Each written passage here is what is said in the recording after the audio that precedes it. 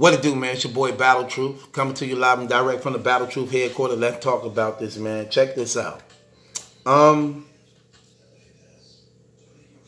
What do you do when you coming to the end of your career?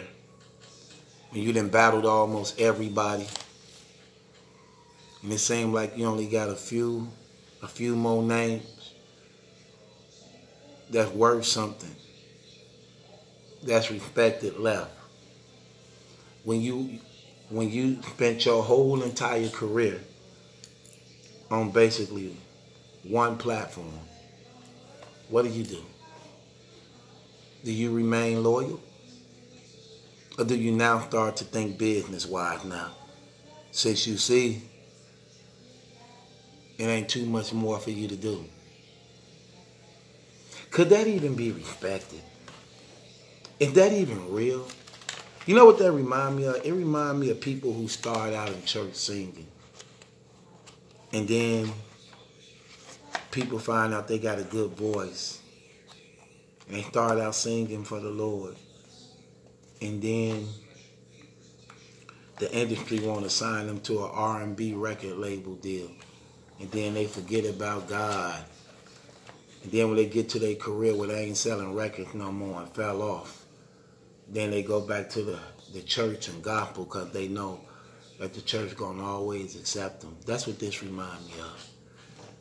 You spend your whole career, y'all spending your whole career shaming King of the Dot, shaming Black Ice Cartel, shaming Guerrilla Warfare, shaming Red Breed Entertainment, Jeff the Game, Smack them, Favor, kissing butt, depriving your family and children of money that could make their life a little bit more easy and better well off with because you don't want to hurt nobody's feelings.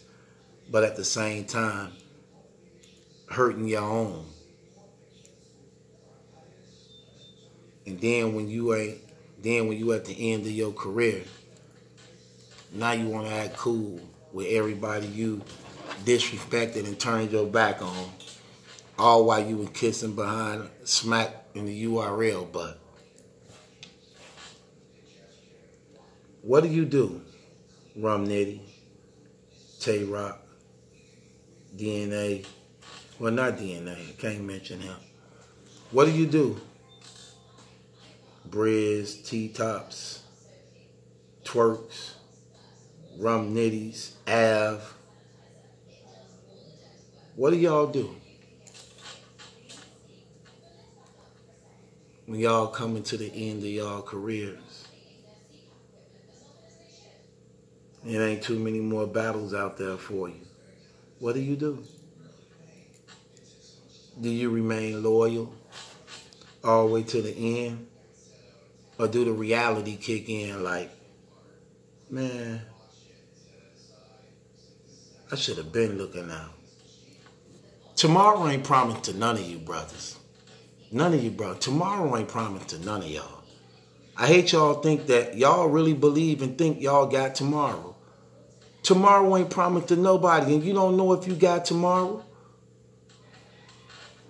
You brothers ain't even in relationship with the Lord Jesus Christ, so your chances of making it to tomorrow is even worse. It's even worse.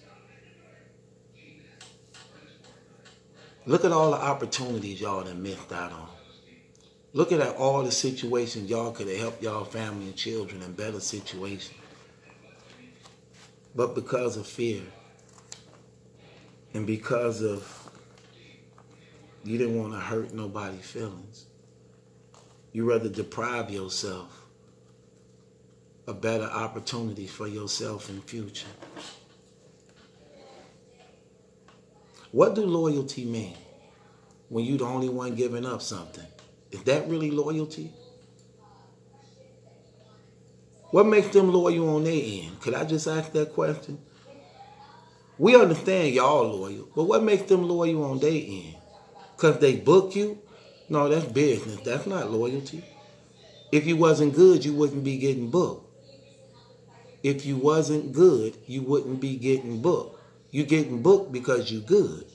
You're not getting booked because you're not good. That'd be a difference. What's loyalty when you're the only one that have to give up something and prove something? What is it? And what are you loyal to? Are you loyal to your families? Because if you examine and think about it, you're not.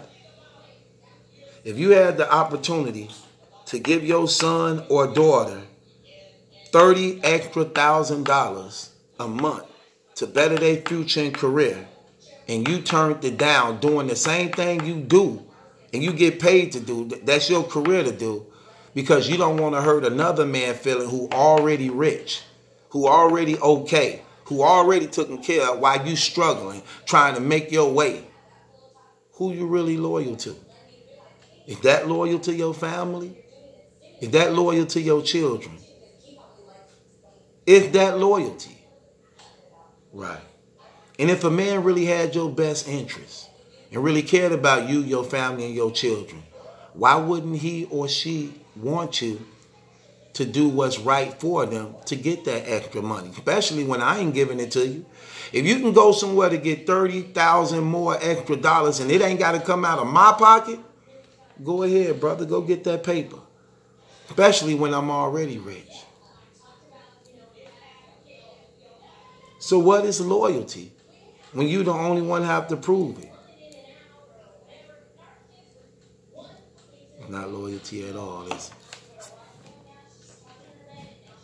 And this the thing I be trying to talk to you brothers about.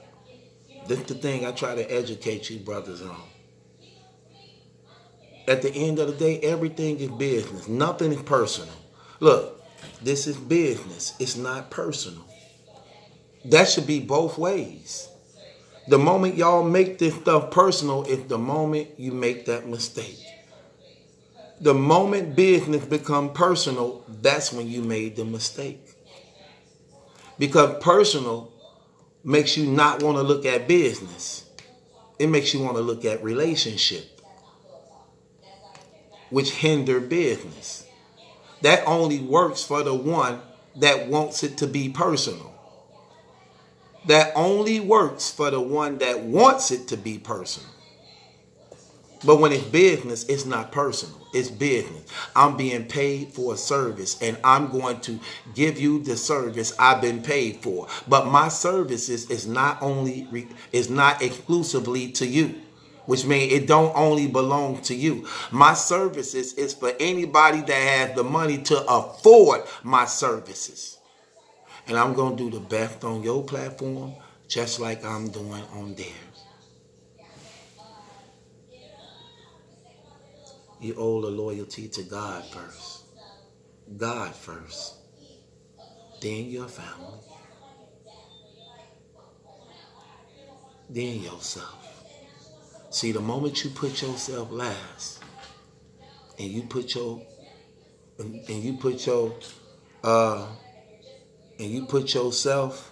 last, and you put others first, and you really stuck to that, you'll begin to make better choices and decisions for your life. That's what joy is. Jesus first, others next, and you last. That's what joy is. J-O-Y. Jesus first, which is God. Others next, which is your family and loved ones. And then you think of yourself last because you know you have a responsibility. Do not let these brothers manipulate, deceive y'all, brainwash you, make you feel left in something, make you feel like you playing them because they did something big for you. No, this is a multi-million-dollar business. Trust me. Y'all done gave them way more than enough. They still get the short end of the stick. It's time to start being loyal to God and your family. And be responsible men and make the right choices and decisions. And when you come to the end of the road of your career and you look back at it all, it's something you want to be proud of. It's something you want to look at and say, I did this my way. I did this my way. and you still got the respect from the woman you love and the children you have and your peers that's around you.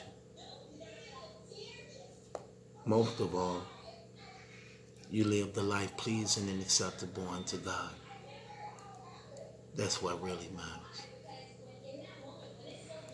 And it's your boy Battle Truth. Check this out. Click the link in the description box. It's going to send you straight to my Instagram channel. Follow me on Instagram. If you rock with me, support me, man, like what I do, follow me on Instagram. I'm trying to get to 2,000 Instagram followers so I can start going live, doing my new shows and things like that. You don't want to miss out on it. I want y'all to be there, man. Help your boy out. Support me on that, man. That's the least you could do. It don't hurt you to do it, man. Click the link, send you right there. Follow me on Instagram. Support your boy. This Battle Truth. It ain't my judgment. That's some question. It's yours. Who are you loyal to? Who are you loyal to? When loyalty only is for you.